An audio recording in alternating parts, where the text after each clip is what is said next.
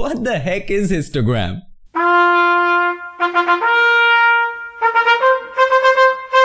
Hey there, this is Unmesh, and if you're watching this video, by now you might have heard about the word histogram. Maybe you read it in a magazine, maybe you read it in a book, maybe a photography professor told you, maybe you watched a YouTube video about it. Some of you might even know how to use a histogram, what exactly is a histogram, but somewhere something is missing. You're not clear as to what those graphs represent, what those pixels are, what that range is. But let me tell you something. In this video, let's understand this once and for all so that you will never have to look it up in future.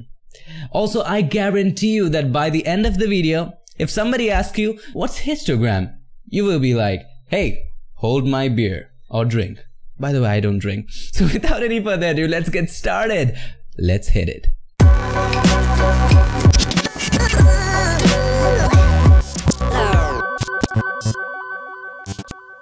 You are very intelligent. I'm not judging you, but here's the thing, I have a small request. Can you please pretend for the next 10 minutes or so that you know nothing about computers, you know nothing about Photoshop, Lightroom, Adobe, digital imaging, nothing. It's a complete blank brain.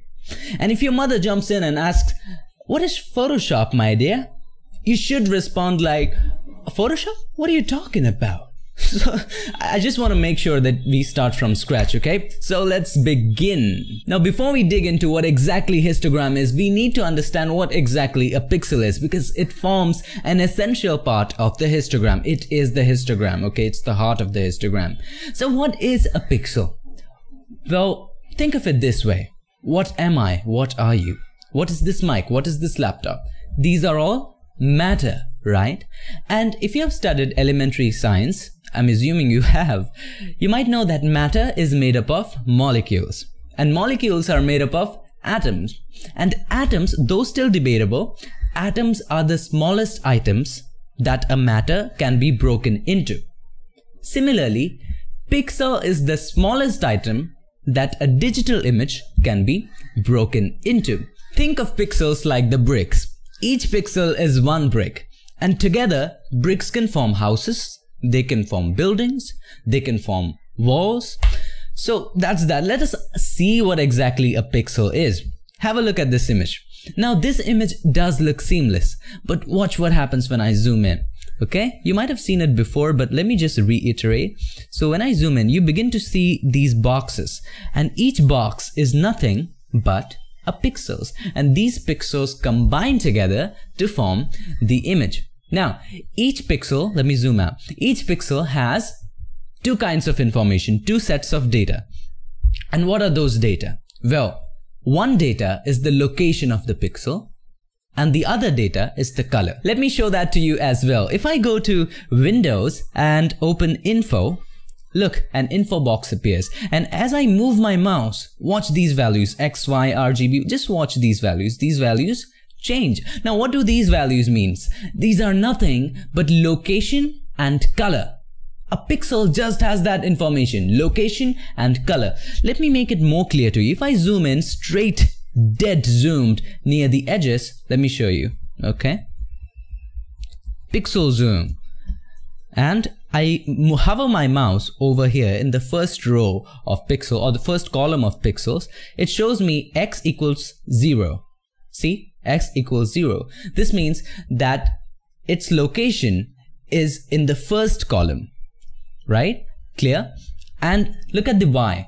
It shows me 668. It means it's at the 668th row from the top. So if I move the mouse towards the top, see the value of Y decreases. And if I move the mouse towards downwards, I'm sorry, my grammar is very weak. If I move it downwards, the value of Y increases. Why?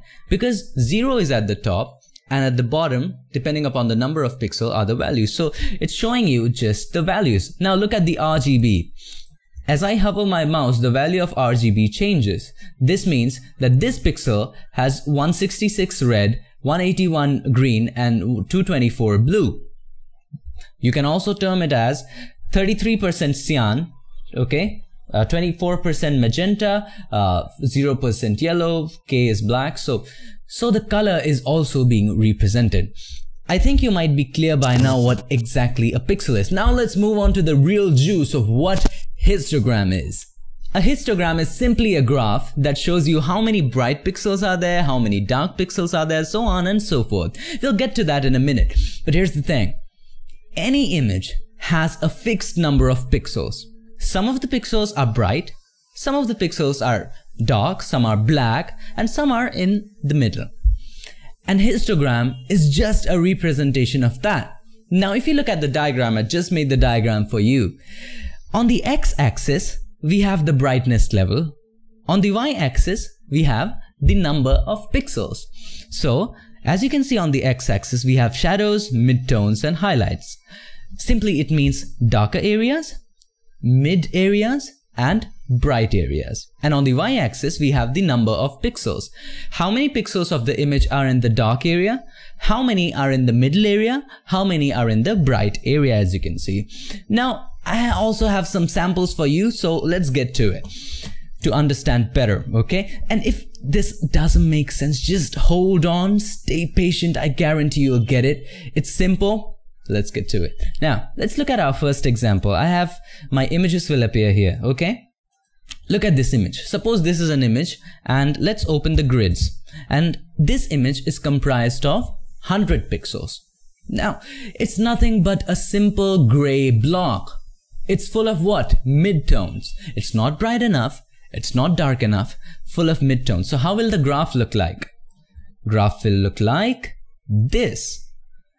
The whole image has nothing but midtones. So shadow 0, midtones 4, and highlights 0.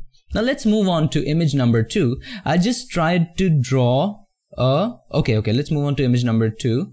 I just tried to draw a dog with just 100 pixels. I know I suck at drawing, but that's what I could do. Guess what the graph would look like? Okay, let's turn on the second graph. And here we go. Okay, let's do that. Look in the second graph. From the first graph, let's compare this. This was the first graph, and this is the second graph.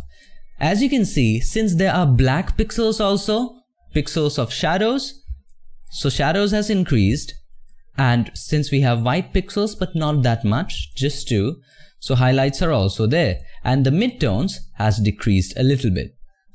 Now here's the thing, if one bar will increase, the other has to decrease, and that is why the area of the graph of any histogram will always be the same. Why? Because the number of pixels in an image is always fixed. Matter is never lost nor conserved. I don't know if that statement is right. Okay, anyway, move on. Just forget that I said it. Okay. Now let's move on to the third image. And the third image is something really interesting. And this is a car. And let's open the third graph. Alright. And this time, the pixels of blacks have increased. So, as usual, as we would expect, see the shadows graph? It has gone up. And the white is also a considerable number, and the midtones has gone down. Why? Because just a few midtone pixels are there. Now let's move on to the third one, the fourth one, I'm so sorry. And okay, now fourth is just a black box, and as you expected, just the shadows. And similarly, the fifth is just a white box. Okay, I didn't turn it on. Okay, so fifth is just a white box, and the graph is just like this. So I hope you understood how the histogram works, and that's pretty much it for this video. I'll see you guys in my next video. Till then, stay tuned and make sure that you keep creating. You knew that I was playing a prank because the video slider just didn't go till the end. How could I end without explaining how the histogram works? Okay, in real life, this was all practical shit. I just hope I'm supposed to say that word.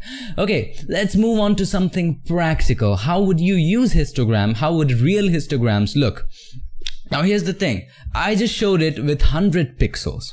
In real life, with real images, you'll have more than 100 pixels, of course. Some of the cameras even have 50 million pixels. The Canon 5 DSR has 50 million pixels. The Hasselblad H6D has 100 million pixels. But come on, you'll be dealing with just 24 million pixels, that's it. But still, compare this with 100. So you'll have a lot more pixels, and the graph, since there are a million pixels, will be a lot more smooth. So let's look into what it would look like practically. Now, before learning how to use a histogram, it's equally essential to know how a histogram looks in the first place with practical images, not like those creepy drawings. Okay, so have a look at this image. Now, how do we open up the histogram in Photoshop? We would go to Windows, then Histogram. Look at the histogram.